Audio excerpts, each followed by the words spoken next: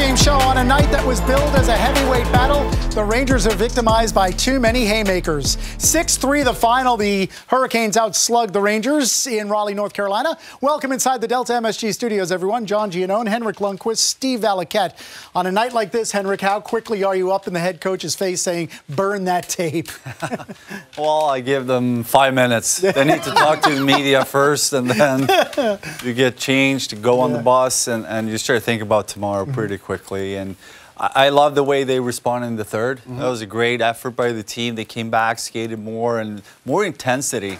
Got a little interesting in the end until they scored the sixth goal there, but that's what we were looking for to see, you know, a better effort in the third to build something for tomorrow's game.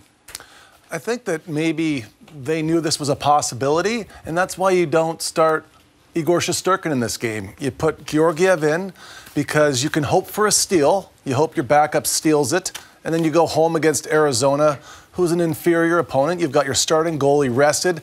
It's a bit of a trap game sometimes. That's the way coaches look at it, to come home and play Arizona. But now you got your starter tomorrow. You split the weekend. You got 2 out of 4 possible points.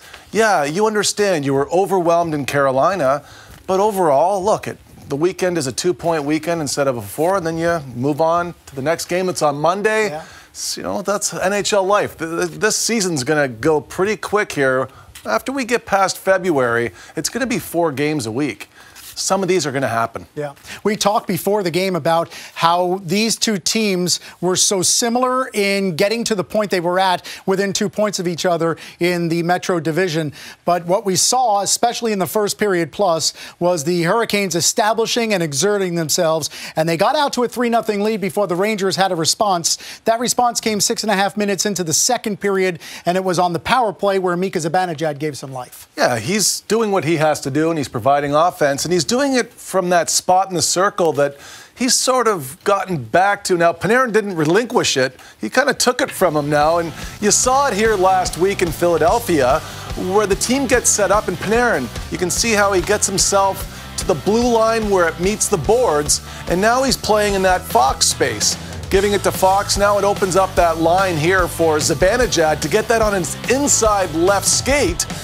And then he drops down into it. And watch the flex on the stick here. We saw this last week, and he's firing it. There were shots of him in practice this week, seemingly putting it through the net. Same idea here in Carolina. Everybody presses hard. It's almost a lose on purpose off of the draw. And everybody, again, get into your spots quickly. Panarin's up top again. That's the real strength of the power play. They've got different looks. Right now, they're going to stick with this one. It's another game where they get a power play goal. Mika's lined up for it. Inside skate, down on one knee, and again, a bomb. No chance there. I mean, those are, you know it. Yeah, and it's a really smart play putting Panarin all the way out, because it's going to be very hard for the PK to recover and try to block Mika's shot. And you saw in both situations where he's kind of wide open, has a clear shot. And it only happens because Brad is all the way out, almost touching the boards, and kind of spread the PK team out a little bit. So smart play. They probably are going to continue to use this one a little bit because it seems to be working really well. If you know it's coming, Hank, can it still most of the time not be stopped? Don't give Hank PTSD from Ovechkin. Exactly. That's what I had in mind when I was going to ask you. Well, yeah, exactly. Sometimes you know it's coming, but it's still going to be hard to stop it. And the way Mika is playing, his confidence right now, the timing is everything when you hit a one-timer. And today, the pass was pretty hard, but his timing is perfect. He even had to turn his body and angle his skates a perfect way to hit that shot. And, you know, when he's feeling it, he is a top guy in the league.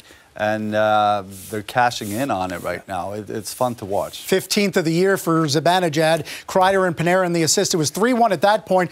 Panarin was robbed on a half-empty net by Frederik Andersen soon after that. And really from that point to the end of the second period, it was Carolina. And they then further exerted themselves and turned this 3-1 lead into a 5-1. What did they do that just so overwhelmed the Rangers? That's the word to use. It's overwhelming because it really fatigues you out when you look at hockey as a game, and it's an odd tactic, but you relinquish possession to get it back yourself. And this is their game. They put it into space, they go get it themselves, and they go to work.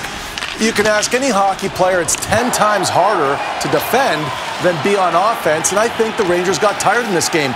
Watch how slow here Lindgren gets back to this puck. You know, if he hasn't been beaten down several shifts in a row, he gets back there quicker, he has more options, instead he gets hemmed in. Here's another one. You seem to think the Rangers got plenty of time here, but they flush hard with 2, and there's pressure at the blue line, and you watch who gets the puck back. Inevitably in the neutral zone, it's Carolina once again. And they really impose their game on you, and they are what a coach would refer to as a punt and hunt hockey team. They get it there, they get it themselves, or they get it for their teammates, and they're working you over. And you're trying to do the same thing, but they stop you, they get possession again.